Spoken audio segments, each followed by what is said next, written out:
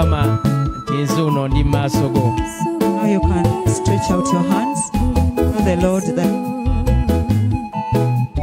Mukama mugambe Mukama ndi mu maaso go nzize nkunoonya. tell the Lord that I am here before you. I'm searching for you, Lord. Noonya obuyambi bwo Yesu. I am looking for your help, O Lord. Noonya okuwonya kwo Yesu. I am looking for your healing, O Jesus. Noonya obusaasizi bwo Yesu. I am looking for your mercy, O Jesus. Noonya amaaso go. I am searching for your face, O Yongera Lord. omugamba Yesu ndi maaso go. I am before you, O Jesus. Ena maaso ng'omugamba. Continue to tell him like that. Yongera kukukkiriza kw'omugambe nti Yesu ndi maaso go. As you increase your faith, tell him that, Lord, I am before you. Siina gwe nnoonya okuggyako gwe Mukama wange. I'm looking for no other person other than you, my Lord. Kubanga mu ggwe mwe muli eky'okuddamu. Because in you are all answers. Gw'olina eky'okuddamu eri ekinnuma. You have the answers to my pain. Yesu ndi maaso go. Jesus, I am before you. Nsaba oyongere n'omugamba ensonga ekuleese mu maaso ga Mukama. I also want you to tell him the reason to why you are before him. Mugambe Yesu ndi maaso go olw'ensonga eno. Tell him that, Lord, I am before you because of this and that. Maaso ga Mukama tweyogerera. When we are before the Lord, we can speak for ourselves. Mu maaso ga Mukama twesabira. Before the Lord, we can pray for ourselves. N'olwekyo akaseera kano Mukama awuliriza eddoboozi lyo. Therefore, right now, the Lord is listening to your voice. Takuli wala nga bw'obadde olowooza. He is not very far from you as you think. Ekizibu ky'olimu kye kibadde kikulabisa nti Mukama akuli wala. But because you have a challenge, that's why maybe you think the Lord is far. Naye mu kaseera kano w'okaabira ali kumpi nnyo n'okusinga w'obadde owulirira obulungi. But as of now, you are crying, but the Lord is closer to you than ever. N'olwekyo mugambe Yesu ndi mu maaso go olw'ensonga eno. So you tell him that, Lord, I'm before you because of this. Yesu ndi mu maaso go olw'endwadde ennuma. I am before you because I have this disease. Ndi mu maaso go olw'amabanja agandi obubi. I am before you, Lord, because the debts are about to kill Yesu me. ndi mu maaso go olw'abalabe abanneetoolodde. Lord, I am before you because I have so many enemies Genda surrounding maaso me. ne Saala efaananako bw'etyo. Continue to pray like that. Bwe genda maaso ng'oyogera. Continue to talk with your own words. Olaba buli lweyongera okwogera okukkiriza kwo kweyongera ate amaanyi ga Mukama geeyongera okukkamu. The more you talk to Jesus, the more you believe, the more you have the power from above. Buli lw'oyongera okwogera gy'ali yeeyongera okwala mu ggwe. When you talk to Jesus, then Jesus is more in you. Era gy'onookoma okumuga nti Yesu ndi mu maaso go olw'ensonga y'obwavu. Mukama gy'agenda okukoma okwongera amaanyi agaggyawo obwavu mu ggwe. The more you talk about your poverty when you are before the Lord, the more He's going to increase power in you. He will be able to take away your poverty. Togayalira akaseera kano ka muwendo nnyo gy'oli. So you don't be lazy. This is a very crucial moment. Ffenna ka muwendo gye tuli kubanga Mukama waffe Yesu Kristo atuwonya. It is an important moment because Jesus is healing all of us. Era Mukama waffe Yesu Kristo waliwo abantu batandise okwatako mu kaseera kano nga mweyanjula gy'ali. The Lord has already started touching some of you as we speak to Him. Era abamuwulira ng'ennaku esituse mu mmwe n'amaziga gwe genda mu maaso mugambe Yesu ndi mu maaso go olw'embeera eno gye mpitamu. Some of us are feeling more sad, tears are coming down, but tell Him that, Lord, this is why I'm Abamu here. abalwadde owulira ng'obulumi obweyongedde n'egenda mu maaso mugambe Yesu ndi mu maaso go olw'endwadde eno ennuma. Some of the sick are feeling that the pain is increasing, but you tell the Lord that this is the reason to why I'm before you. Ali wano okutuwonya. He is here to heal us. Ali wano okukuwonya. Here to heal you. Yongera maaso essaala ye y'okukkiriza. So you continue to pray with faith. Mugambe Yesu nkimanyi nti gwe muwonya, gwe asumulula ndi wano maaso go olw'ensonga eno. Tell Him that, Lord, I know you are the one who delivers me, you are the one who heals me, so I'm here because of this. Mugambe Yesu nkimanyi maaso go tewali kigaana n'ekyange tekigenda kulema. So tell Him that, Lord, before you there is nothing impossible, so you are able to do mine also. Oluganda genda maaso essaala eve mu mutima gwo nga tebagigamba. Continue to use your own words to talk to Jesus. Yesu tuli maaso go. Jesus, we are here before you. Tuzze gy'oli ng'ekibiina ekinene eky'abakukkiriza. We have come as a big community of believers. Mukama tukimanyi nti ewuwo tewali kigaana. Lord, we know that with you there is nothing impossible. Bwe Katonda ayogera ekigambo ky'ate n'okirondoola okutuuka nga kikoze. You are a God who follows up your word until it has done what you have sent it to do. Matayo 7:7 otugamba nti tusabe. You tell us in Matthew 7:7 that we should pray. Era tugenda kufuna. And we will receive. Otugamba tunoonye. That we search. Era tugenda kuzuula. And we will find. Mukama otugamba tukonkone. That we knock. Tugenda kugulirwawo. And the doors will be opened unto us. Mukama tuli maaso go tusaba okuwonyezebwa. So Lord, as we are here before you, we pray for healing. Yesu tuli maaso go tusaba okusumululwa. Lord, we pray for deliverance. Mukama tusaba okuyimusibwa. Lord, we pray that you exalt us. Tusaba okutalizibwa. You pray for your protection. Tunoonya amaaso go Mukama. We look for your face, O Lord. Amaaso go agakwatirwa ekisa abo bonna abakaaba. Your merciful eyes towards those who are crying. Amaaso go agalaba awali obwetaavu n'oteekawo ekyetaagibwa. Your eyes which are able to see where there is need and you put them era Mukama waffe Yesu Kristo tukonkona gy'oli. And we knock at your doors, O Jesus. Totugalira bweru ng'endwadde zitudoobya. Do not close the doors outside when we are not inside. Totugalira bweru ng'amabanja gatutwalaganya. Don't close us outside as debts are overwhelming Mukama us. totugobera bweru. You should not leave us outside. Totuleka bweru. You should not leave us outside. Ng'endwadde zitunyiga embiriizi. When we are suffering a lot of diseases. Ng'amayembe n'emizimu bitudoobya. When demons and evil spirits are punishing us. Mukama toli mwana wa muntu kulimba. You are not a son of a human being to tell lies. Otugamba nti tusabe tujja kufuna. You tell us that when we pray we will receive. Obeera okitegeeza. And you mean it. Tusaba okuwonyezebwa mu kaseera kano. So right now we pray for healing. Akabuli kika kya ndwadde yonna. Of every illness and diseases. Tusaba okusumululwa mu kaseera kano. We pray that you deliver us right now. Mu buli busibe bwonna. From all bondage. Era tusaba Mukama otugulirewo. And Lord, we ask you that you open. Enzigi z'emikisa. The doors of blessing. Enzigi z'obuwanguzi. The doors of victory. Enzigi ez'obulamu obulungi. The doors of a good life. Enzigi ez'obulamu obutuukirivu. The doors of a holy life. Mukama tuli mu maaso go. Lord, we are here before you. Oluganda kati emikono gyanjuluze. Now you can open your hands. Mukama awulidde essaala yo. The Lord has heard your prayer. Naye kiki ekigaana okuwonyezebwa? But why are you not being healed? Kiki ekigaana okusumululwa? Why are you not being set free? Lwaki osaba naye towona? Why do you pray but you are not healed? Lwaki buli kimu okikoze naye tewali kikyuka? Why have you done everything but there is no difference? Ebisiibo bisiibye embuto ne zikudda ku mugongo naye lwaki towona ndwadde eyo? You fast to every day, you are thin because of fasting, but why are not your prayers waliwo answered? ekikulemesezza okuwona ate ng'okivunaanyizibwako. There is a reason to why you're not being healed and it is waliwo your fault. ekikulemesa okusumululwa ate nga okiyisaako amaaso. There is something that is hindering your deliverance, yet you can't look at waliwo it. embeera eri awo ku lusegere lwo. There is something nearby you. Emizimu egikutawaanya. The evil spirits disturbing you. Sitaani akulwaza. And the devil that is making you sick. Sitaani akuleetera abalabe. The devil who brings enemies to you. Akuleetera abalogo. Who brings the wizards. Ali awo atudde awo w'oli. Is seated where you are. Ovunaanyizibwa mumuggyawo. You are the one to take him away. Ekitabo ky'Abalamuzi. In the book of Judges. Omutwe ogw'omukaaga.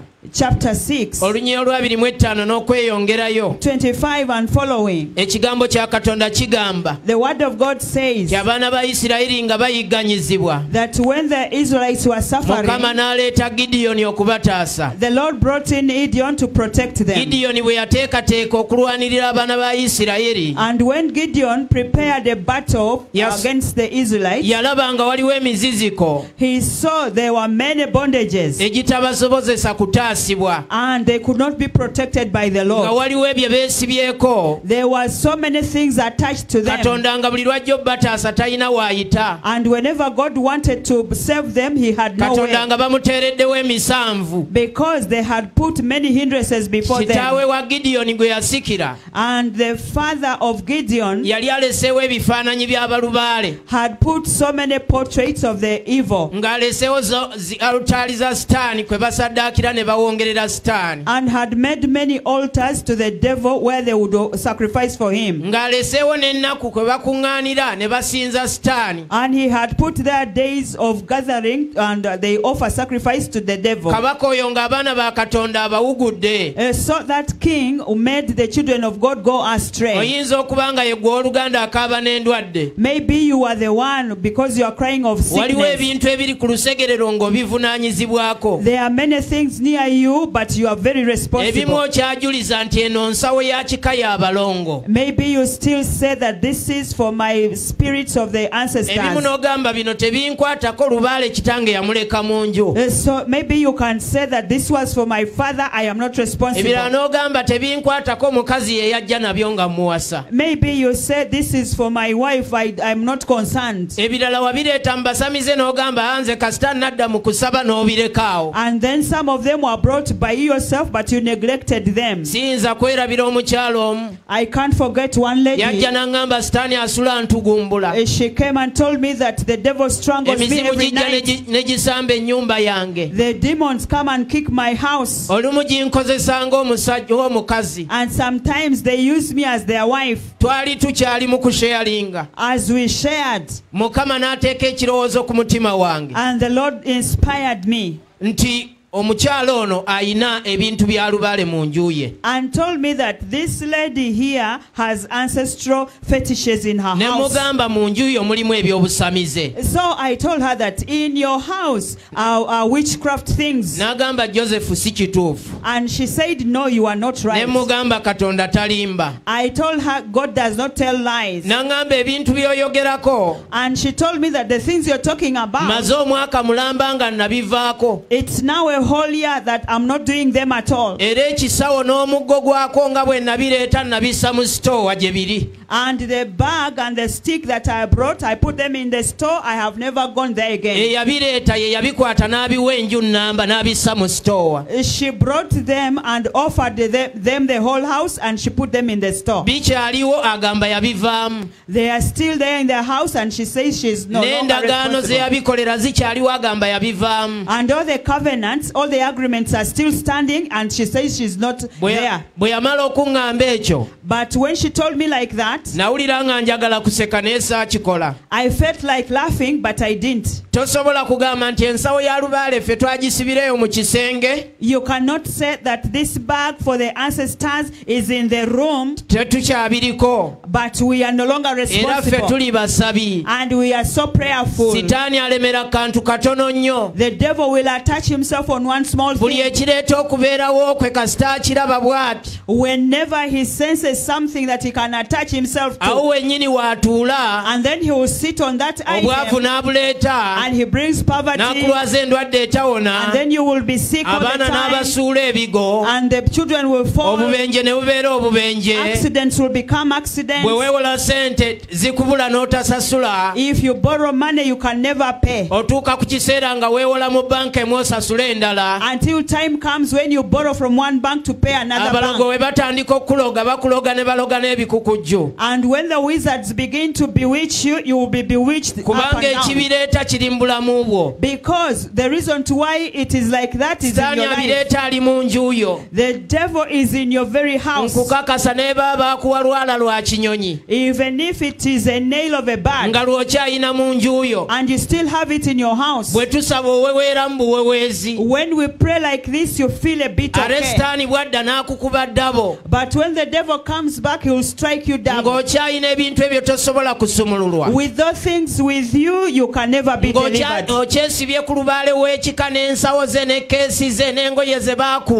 If you still love your ancestral spirits with all their items, you can never be healed. Kano ke kaseera. So this is the moment. Tuli mu season ey'okuwonyezebwa. We are in the season of healing. Ey'okusumululwa mu buli mbeera. And being set free from all. Ke kaseera obiveemu obiweeyo. So this is the time for you to give up all devil bitwale ku things. parish ekuliraanye. Take them to your nearby parish. Father mugambe bino mbikooye. And tell the priest that I'm fed up of this. Ate bw'omugamba nti mbikooye. And when you tell him like that, omusabe n'okusabira akusabire. ask him to pray for you. Endagaano ziveewo. So that the covenants are cancelled. Sitaani omwekutulireko ddala. And then you detach yourself from the otandika obulamu obujja. Then you start a new life. Otherwise togenda kuwona. Otherwise you will not be healed. Ojja gamba bafather tebaliiko mafuta. And you will say priests are not anointed. Abasabi tebaliiko mafuta. The intercessors are not anointed. And God does not help me.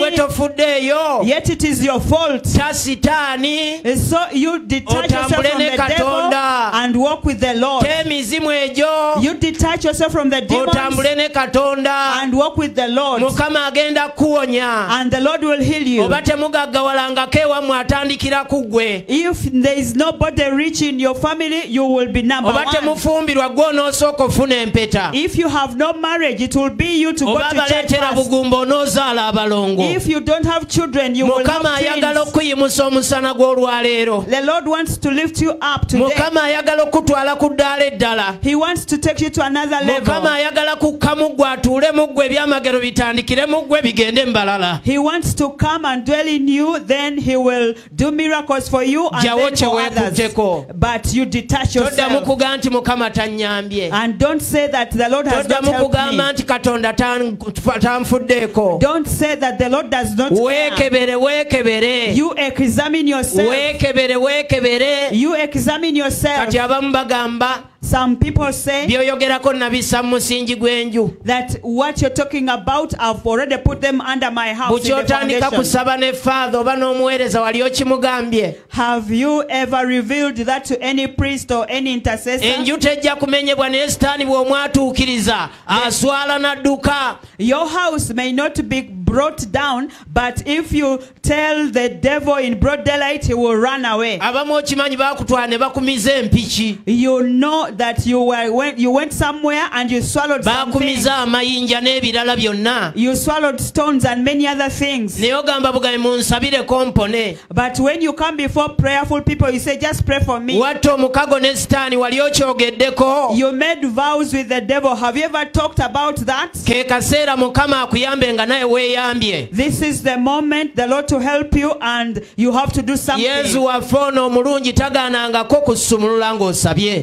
Jesus is so good, he cannot fail to deliver you if you pray. He wants to set you free and heal you completely. He is going to do it for as long as you detach yourself. Why do you attach yourself to anger? Why do you have hatred in your heart? Why can't you forgive? The word of God says that those who hurt you, pray for them for the blessing. Why do you curse everybody? And in Sirach 28, that you know that you are also human being, and you will die. So how can you pray that the Lord will heal you?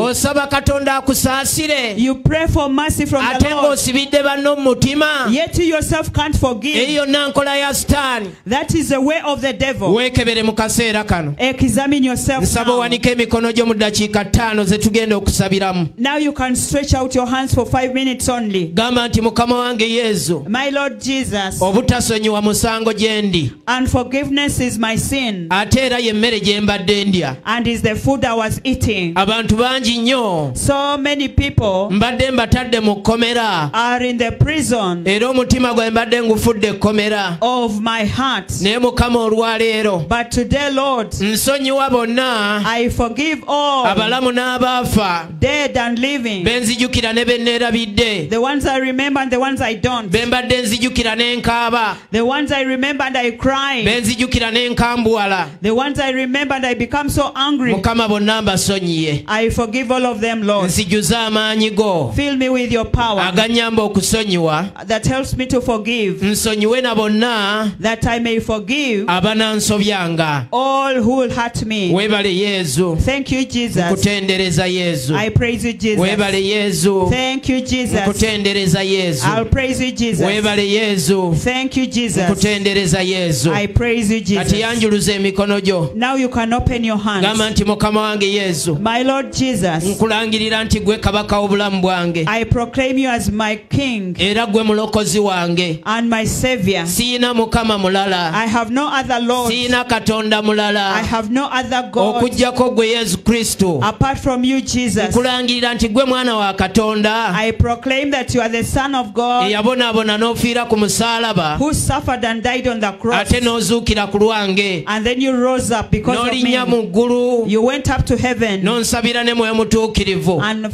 prayed for me for the Holy Spirit. Okuva olwaleero. From today on. Nkwetwalira ng'omulokozi. I proclaim you as my Savior. Era mukama obulamu bwange. And Lord of my life. Si sitaani. Not the devil. Siddeyo kwekwata ku sitaani. I will not attach myself to the devil. Sitaani w'obutasonyiwa nkwegaana. I want to denounce the devil of unforgiveness. Sitaani w'obusamize nkwegaana. The spirit of witchcraft I denounce you. Sitaani yenna ow'obusamize obwa buli ngeri. And all witchcraft I denounce you. Obusamize bwe nasikira. The one that I inherited. Obusamize bwe bampongamu. And the ones that I was put in. Obusamize bwe neeyingizaamu. And the ones that I brought for myself. Nkwegaana lwatu mu maaso ga Mukama. I denounce you before the Lord. Tokyalina mugabo mu bulamu bwange. You have no share in my life. Obulamu bwange bwa Kristo Yesu. My life belongs to Christ. Endagaano zo nzikutula. I cancel all your covenants. Ndagaano ki z'ojjukira z'okutula? What do you remember that you made a vow with? Baakwogeza ebigambo nga bakunaaliza eddagala mu kisasi. When they bathed you under the shrub, nga you said bakunaaliza some eddagala mu masaŋŋanzira. In the station you said some yogera nti mu linnya lyezo endagaano eyo njikutula. So say in the name of Jesus I cancel that covenant. Baakwogeza ebigambo. You said some words. Nga bakuwa obuti obw'okusenya ku makya n'olweggulo. As they gave you sticks of brushing in the morning. Nga bakuwa obuti obw'okusenyeza mu bizinensi gy'okola. That as you are in your business you brush with this stick. N'eddagala lye baakuwanga okumansa mu maka ga banno. And the medicine that you would sprinkle in people's homes. Yogera nti endagaano zo zonna Sitaani nzijjawo mu linnya lya Yesu. You say that in the name of Jesus I cancel all the covenants of the devil. Waliwo endagaano n'emikago gye bakolako nga bakusandagga. Some vows, some covenants were made as they were initiating you. Waliwo ze mwakolera awamu.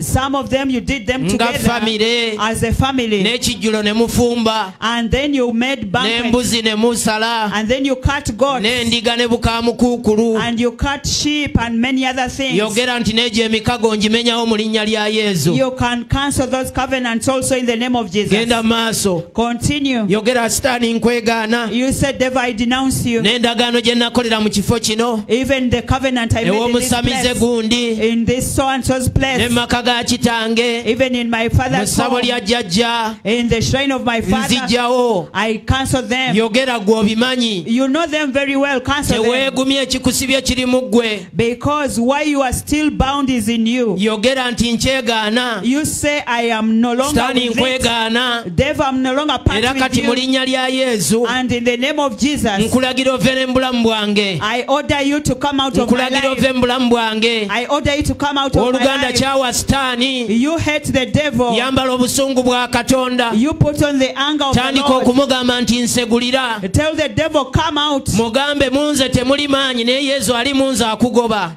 Tell him that Jesus is in me and is setting you out. Munze temuli buyinza naye Yesu ali munze akugoba. I have no authority but Jesus is setting you out. The devil I brought. Gwe bandeetera. Or people brought. Gwe banteekako. Or was put to me. Nazaalibwamu. The one I was born with. Simbuka onveemu. Come out and n'amaka gange gaveemu. Come out of my family. Ebyange byonna bite. Come out of my things. Omubiri gwange guno guveemu. You come out of my body. Gw'obadde otaddemu endwadde. You had put that disease. Gw'obadde otaddeko ebisiraani. You had put that misfortune. Gw'obadde oyambazza obugumba. You had put that barrenness. Oluganda sikulaba bw'oyogera ali ku TV. I can't see you pray. Ali ku Facebook sikuwulira. I can't hear you pray. Yogera nti Sitaani nkugobera ddala. You said devil I chase you forever. Nkukooye okuva olwaleero. I am fed up of you. Si nsonga obadde wansikirano. No problem I inherited Toddayo kunneefuga. you. You are not my king. Era n'abange baveemu. Come out of my people. Leave my money alone. You leave my money alone. The one that you bury. You be tough. That devil is making you sad. He's making you poor. And he's making you so weak. This is the time for it to go. Not in our power, but in the power of the one who comes and is in us. Continue to do that. Continue to cancel the covenant. This shouldn't be a meeting, but command him in the name of the Lord. Tell him that leave all my things. Leave me. You spirit of sickness, spirit of misfortune, spirit of not going to church. You got to go. Curses you go. Witchcraft you go. I can't see him leave you. He would be crying and going. He would be shaking as he goes. Because the owner of the authority is here. Now you can put up your hands. Lord Jesus, all power and authority belong to you. I believe you are in us in this moment. In the power of your word, Lord, that when you said that we will cast out demons,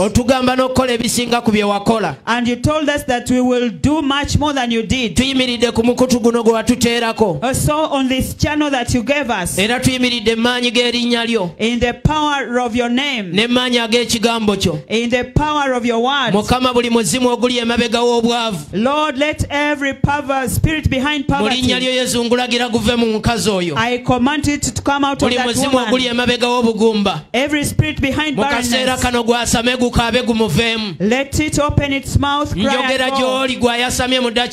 If you are opening up your mouth now, may that spirit come out of you. Go like wind. You witchcraft, don't resist. In the name of Jesus, in the power of his word, come out of that child. Come out of that man. Cry and go. You be uprooted and go with your diseases. All diseases, all infirmity, or infirmity spirit, come out and go. In the name of Jesus, I call upon fire to burn you.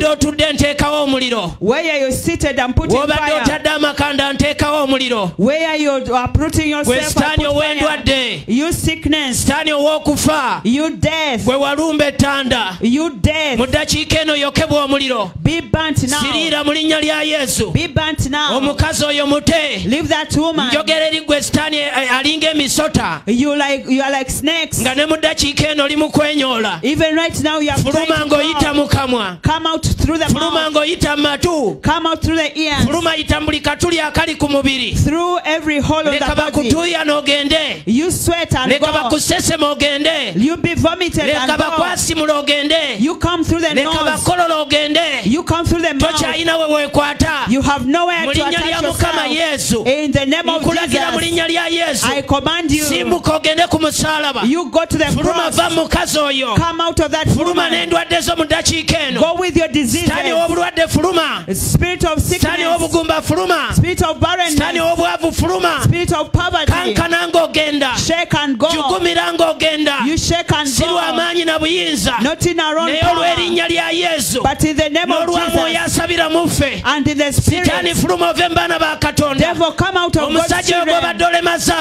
You are making him lame. You come out now. Come out of those legs. Come out of those legs. You leave them. In the name of Jesus. Yesu. In the power and authority of Jesus. Because of the power and authority of Jesus. And the fire from it.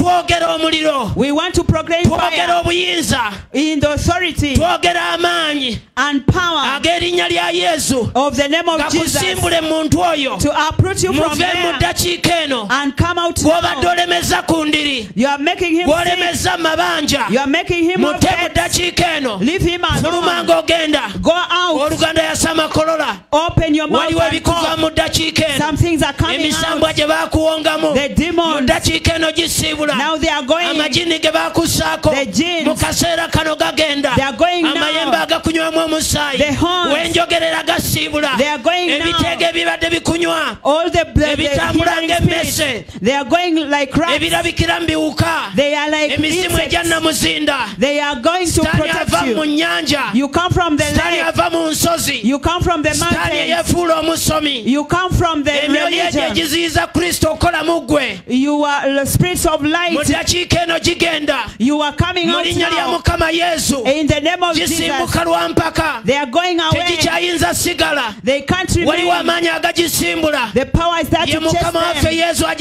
Our Lord is taking them. Fire is burning them. We proclaim fire. We tell you fire. Fire. Fire. Fire. Fire. Fire. Fire. Fire. Kabango genda. Fire. Fire. Fire. Fire. Fire muliro muvemu. Omusajja yakutte ku TV muvemu. Omukazo yali ku radio muvemu. Omusajja yakutte essimu yali ku Facebook muvemu. Stani obwavu tukwokya omuliro. Fire. Yes, muliro. Yes, Oluganda teka waggulu emikono gyo. You can put up your hands. Mpulira amaanyi ag'okuwonyezebwa kati. I feel power to heal now. Kuba buli muzimu gusiibula. Because every demon is going away. Twala okuwonyezebwako mu ddakiika eno. Receive your healing now. Twala okuwonyezebwa okuva mu maanyi g'erinnya lya Yesu. Receive your healing from the power of the name of Jesus. Twala okuwonyezebwa okuva mu kigambo kya Katonda. Receive your healing from the word of God. Ye Katonda atuwadde obuyinza mu kaseera kano. He has given us authority now. Okuwonya abalwadde bonna. To heal every sick. Wonyezebwa mu linnya lya Yesu. Be healed in the name of Jesus. Be delivered in the name of Jesus. You be set free in the name of Jesus. Come out of the grave in the name of Jesus. Come out of the shrine in the name of Jesus. Have a new life in the name of Jesus. You be healthy again in the name of Jesus. If you are lame, you can walk around. Not in our power, but in the power of the name of Jesus. Be healed now. You be healed now. You be healed now. Yes, Mukama tukwebaza.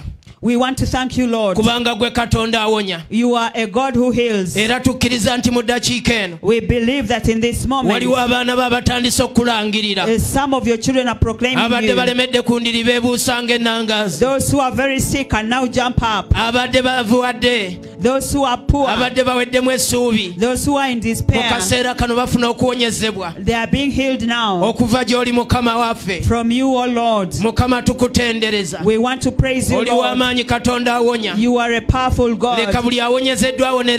Let everybody who has healed be healed forever. And the devil may not come back.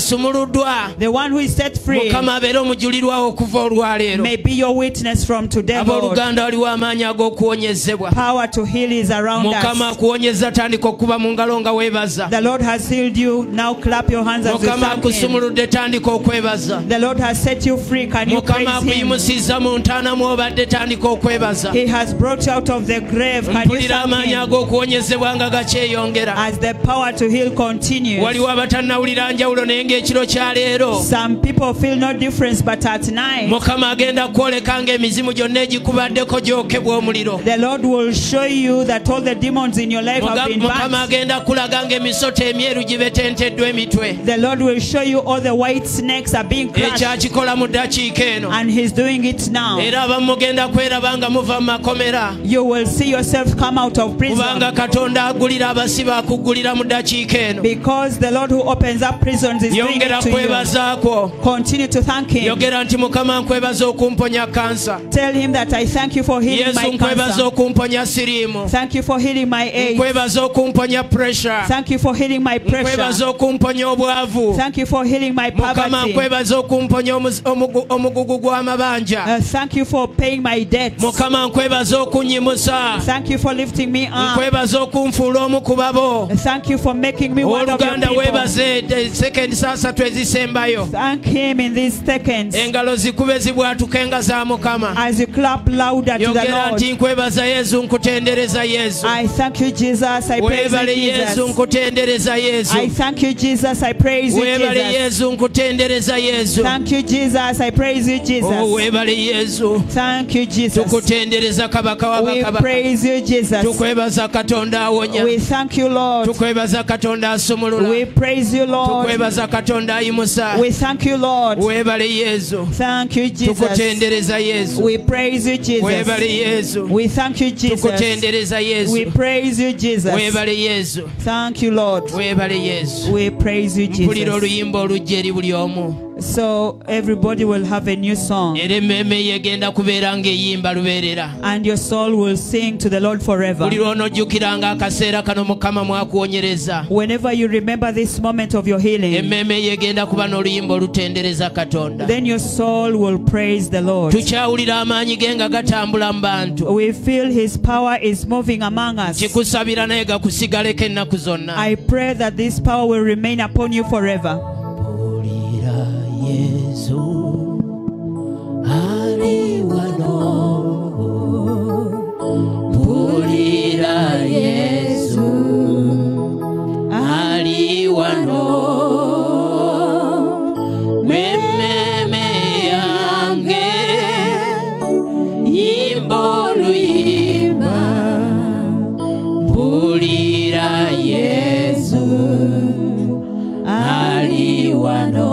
Pulira Yesu.